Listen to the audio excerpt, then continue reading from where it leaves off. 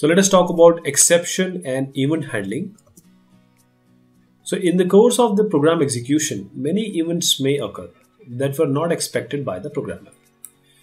So we see that there are exceptions. And what are exceptions? These are exceptions which are not expected by the programmer or not even by the system in which that program is running.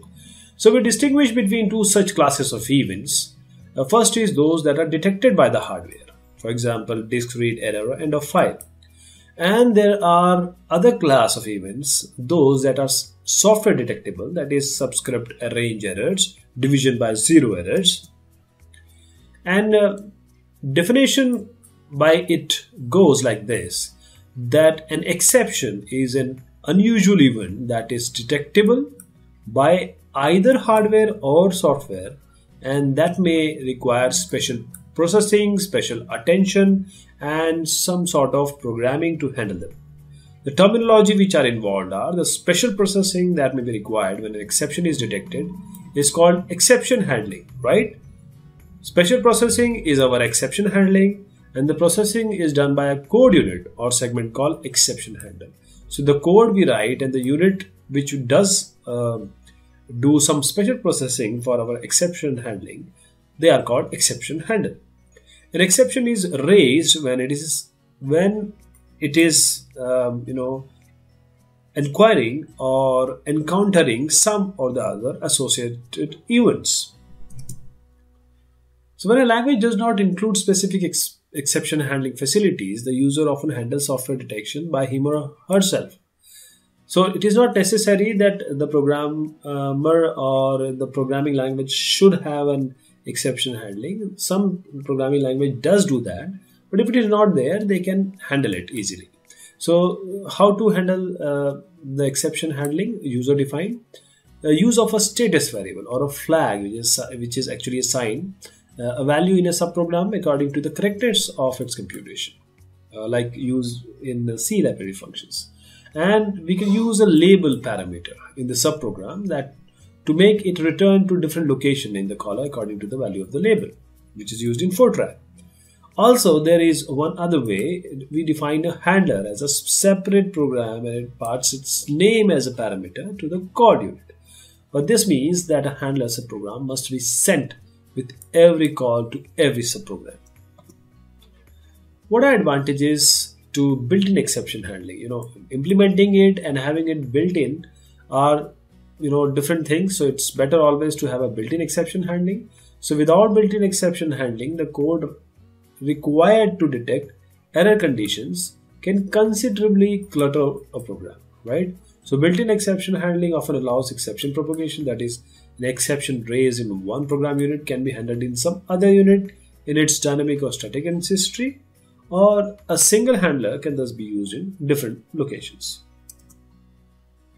So built-in exception handling, this forces a program to consider all the events that could occur and their handling, or that could misoccur. So this is somewhat better than thinking about them. You already have it. You don't have to think about them.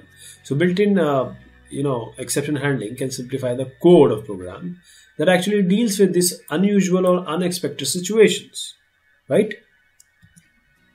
This is an illustration of an exception handling mechanism.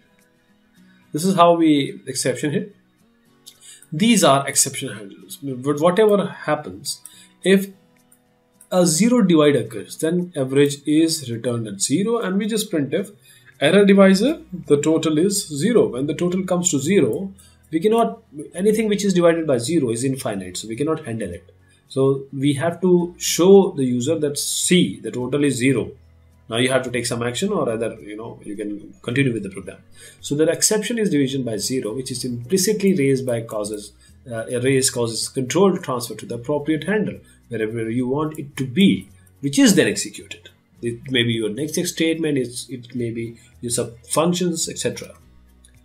But there are various issues for exception handling. First, this exception binding. Binding an exception occurrence to an exception handler. How do we do it? First, at the unit level and at a higher level.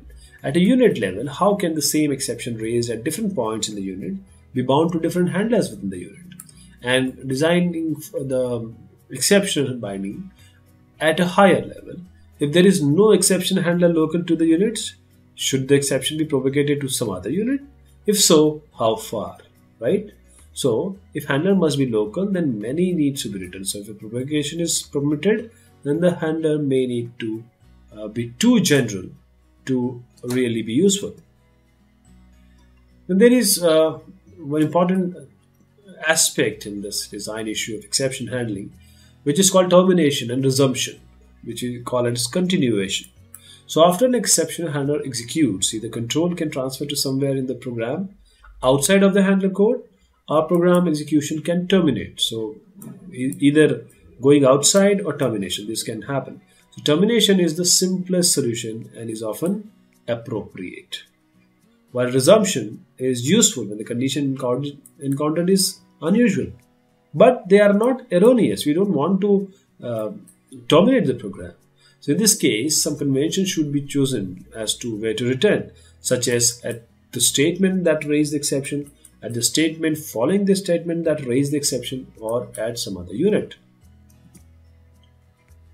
Now, for others, exception handling, let us see, is finalization, means the ability to complete some computation at the end of execution regardless of whether the program terminated or normally or because of an exception supported.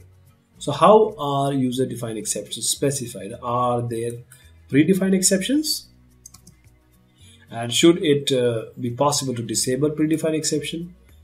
If there are predefined exceptions, should there be default exception handler for programs that do not provide their own?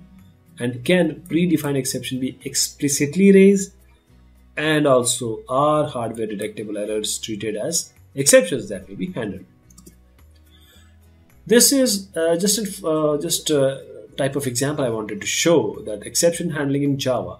These are the class hierarchy of exceptions. There are various programming languages like C++, like ADA.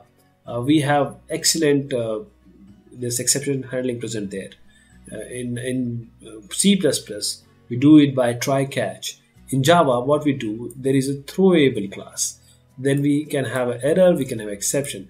If error is there, you can have a run out of heap memory, that is error thrown by this JVM, and error never thrown by user programs and should never be handled here or there.